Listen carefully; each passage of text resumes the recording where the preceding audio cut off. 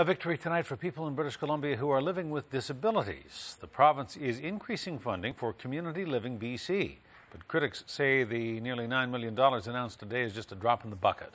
That funding comes after we've been looking into cutbacks and their impact. No orthotics for patients unless their feet might be amputated. Not enough protein drinks for a man dying of cancer, and others. CTV's legislature reporter Stephen Andrew has the story. He joins us now. Stephen. Hudson Community Living B.C. says the nearly $9 million increase in its budget will go to help 540 people and reduce wait lists. But when pushed by reporters today, the organization couldn't explain how it came up with those numbers. These service providers are... For the government agency charged with looking after BC's disabled, the $8.9 million increase in its budget is a celebration. This speaks to government's responsiveness and continued commitment to the needs of adults with developmental disabilities and their families. But advocates say the money is nowhere near the $70 million needed to fix the challenges facing Community Living BC. It's frankly like throwing a cup of tea to put out a kitchen fire.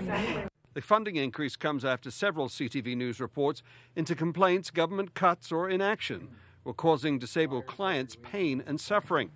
Terminal cancer patient John Michael Barna told CTV the government refused to give him enough money to pay for nutritional supplements. If something's not done immediately, that the doctors told me that I'd be dead in 3 months.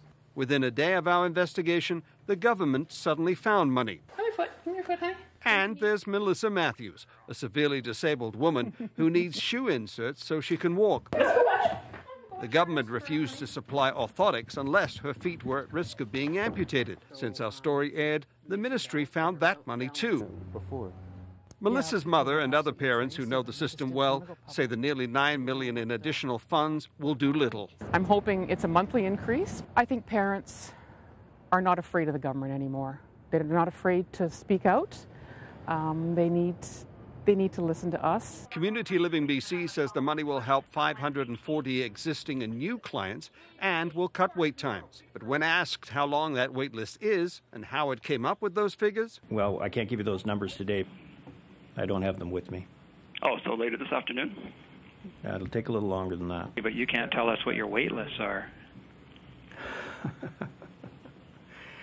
We'll get the wait list information to you. The organization says it has to be responsible during times of fiscal restraint.